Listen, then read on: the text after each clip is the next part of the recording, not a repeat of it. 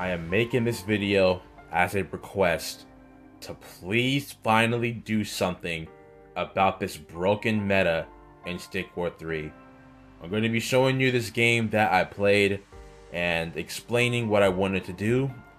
An update arrived where they made Order Miners a heavy unit, so I wanted to experiment by bringing both Order and Chaos Miners into a game and just seeing how effective they would be together against Eco Sniping. And I can tell you right now that it was not good.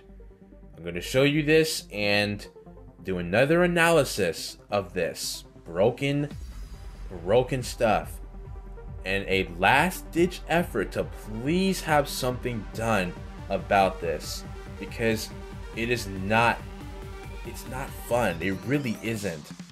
But anyway, let me take you into this. Okay, so I'm gonna pause right off the bat. Take a look at our decks. On paper, who do you think would win this match? On paper, Swords and Archers versus Spiritans, Toxic Deaths, Eclipsers, and Shadow Wrath. You would think that I would have the advantage here because I have higher tier units. They're more expensive, sure, but on paper they're meant to be stronger than Swords and Archers. That's the main problem with this. At the current moment, Stick War 3 is not about using units to your strategic advantage.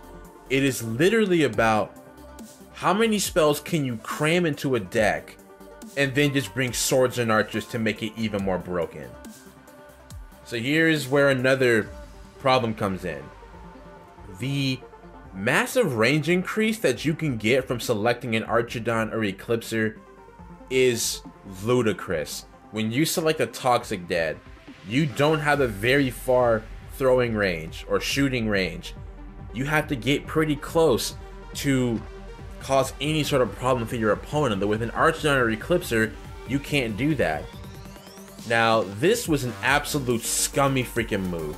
Using the user control, abusing the user control mechanics. Ace Player talked about this in a video. I properly garrison a miner to get a Castle Archer, yet he is able to still get extra shots on my economy by running up and down the map. This is something that you can do in Stick War Legacy to mess up your opponent. But you know what the difference is? In Stick War Legacy, you only face AI opponents. Stick War Legacy is single player. So sure, running up and down the map is a broken kind of strat, but it doesn't matter because it's a single player game. It's meant for fun. Abusing that in a multiplayer setting is so unbelievably disrespectful in my opinion. So let's look at my side. How much damage that my miners have taken here. It's ridiculous that he was able to do that. Now back to what I was saying before. Again, the humongous range increase that you can get with an Archidon and Eclipser is insane. Look at that. That one shot almost made it to his base and vice versa. It's nearly half the map coverage when you select an Archidon or Eclipser with the range increase. That needs to get nerfed super hard. I feel like it should get nerfed almost to the same range as a Toxic Dead, where the projectile cannot travel very far. I feel like that's something that needs to happen because this just isn't, it's not okay in my opinion. It's blind shooting that comes down to luck first of all, hoping that your opponent will just run into your projectiles, or sometimes you get unlucky and you're not able to escape in time. Now I'm going to pause right here because let's look at this. I have an Archidon, not an Archidon. I have a Wing and a Ninja. What does he have? 1, 2, 3 Archers right now. On paper, once again, who do you think would win this? A Wing and a Ninja? Or 3 Archidons? Pretty sure pretty sure the Wing and the Ninja would win, right? Well, let me show you what happens when spells are a thing in this game. My Ninja failed to attack there as well. For some reason it wasn't working. Here we go. Projectile Barrier, Mass Heal combo. I get the point of Projectile Barrier. It's supposed to be a bit of an emergency tank to where, hey, I don't have a tank right now. Let me use this so I can like stay in the game. Projectile barrier at this point is like a free impenetrable tank for ranged units to protect against ranged attacks that has an insanely short cooldown. Look at this. The projectile barrier is damn near done with its cooldown, and it only costs 150 mana. This setup has allowed him to mass nothing but Archidons right now. He already has 8 of them.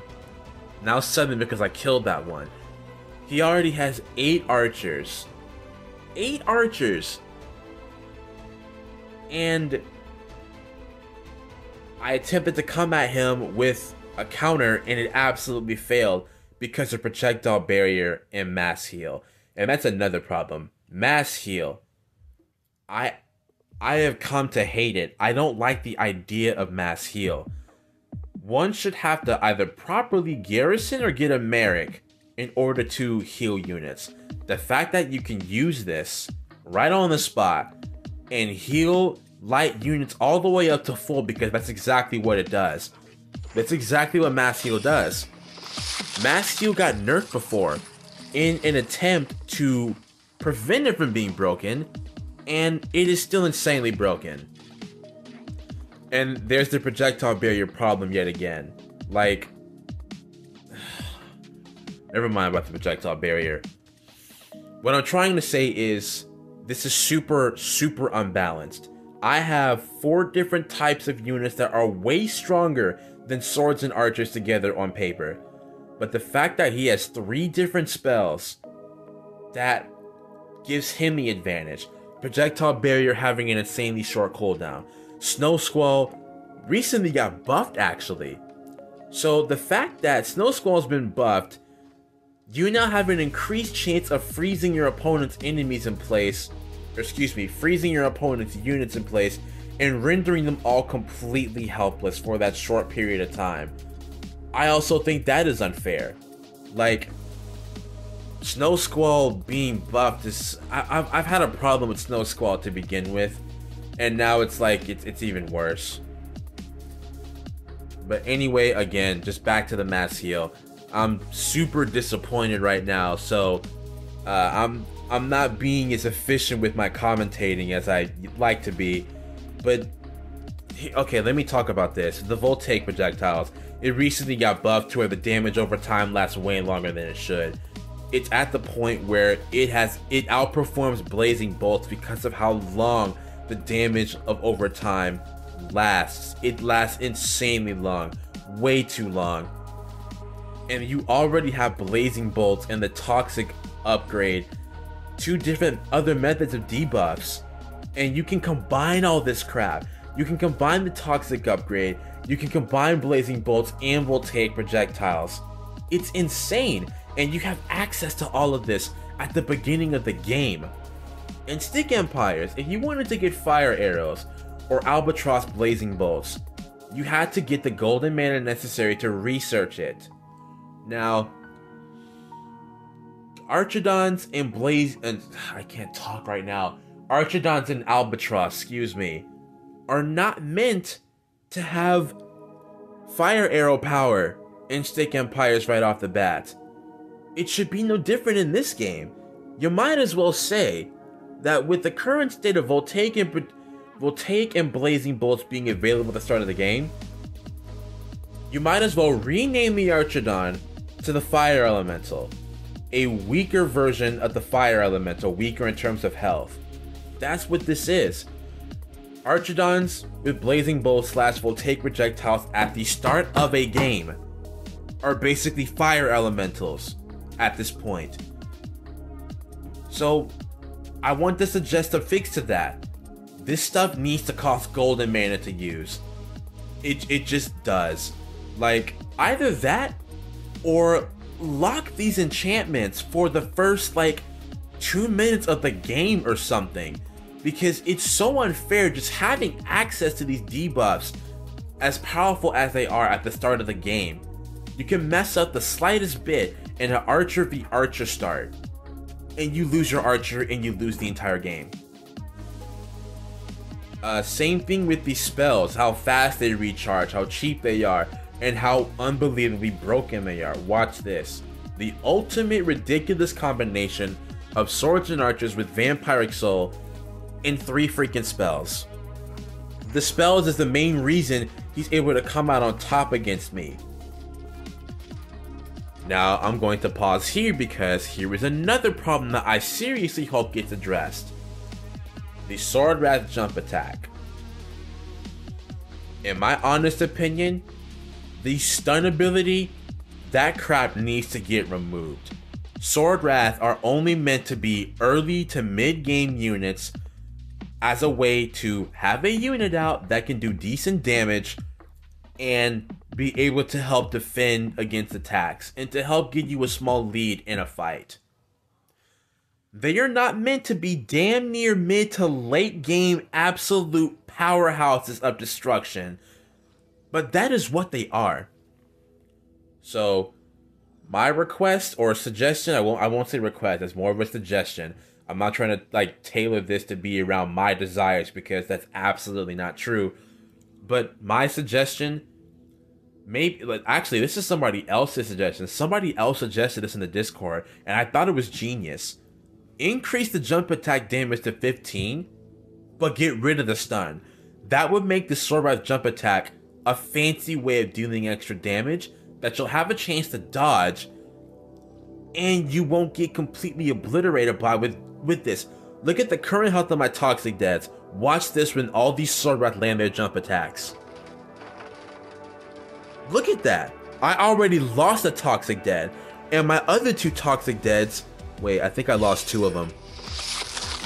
Yeah, I lost 2 Toxic Deads in fact. That was all due to the Sword Wrath. People have also suggested that the fact that they can do such bonus damage to heavy units is also absurd.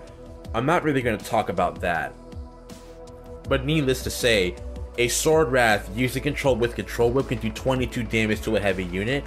But these days Control Whip has become irrelevant because, you know, it doesn't offer enough power now, the fact that it takes up an entire unit slot. Not saying that was a bad thing. I absolutely like the fact that Control Whip was nerfed and basically required to be researched. That was needed, don't change that. But that was just, you know, an FYI.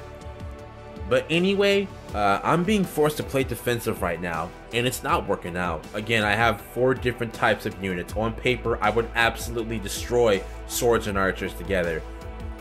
But the fact that he has 3 spells just shows that, again, you don't have to win by bringing different types of tiered units to use strategically to gain an advantage over your opponent. This has literally come down to how many spells can I bring to absolutely destroy my opponent. That's what this has come down to. And here's the game ender here. All these Sword Wrath rushing in with all these Archidons. Using Projectile Barrier, you can use that instead of getting a tank like a Spiriton. Like, Projectile Barrier, in my honest opinion, should be more of a defensive spell and not an offensive one. But that's what it is.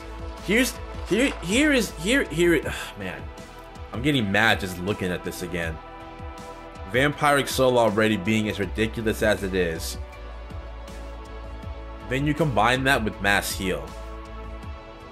My units are being pushed so hard, they are past the castle gates, unable to do anything. A lot of his units are poisoned, but due to the Vampiric Soul and Mass Heal combo, we were unable to kill a single Sword Wrath. This has been a problem for much too long. So I am asking that please do something about this. Nerf Sword Wrath. Nerf using Control Archidon range to where it is not damn near half the map coverage. Okay? And these spells, Projectile Barrier's cooldown is too short. Snow Squall, I get it was buffed because it was ineffective before. I feel like what should happen for that is, instead of completely freezing units in place and rendering them completely helpless and unable to do anything. A couple of ideas is to basically still allow them to kind of escape it. Like, you know how giants have the resistance to being slowed down. Giants can't be frozen. I'm honestly not against giving that ability to all units, because again, being completely frozen and helpless and unable to do anything for that long amount of time is not fair to me. And then the biggest thing, mass heal. Like I said, that really needs to get nerfed super freaking hard. It's not a big enough nerf that mass heal is currently at. Like, this causes proper game strats to be destroyed by someone just who spams spells and abuses the usage control mechanics and uses Sword Wrath and Archidons, which are completely broken. Right now, Sword Wrath dominate this game, and I hate it. I hate it so much. But anyway, that's all for this video. I really hope something gets done about this, because oh my god, it is not fun.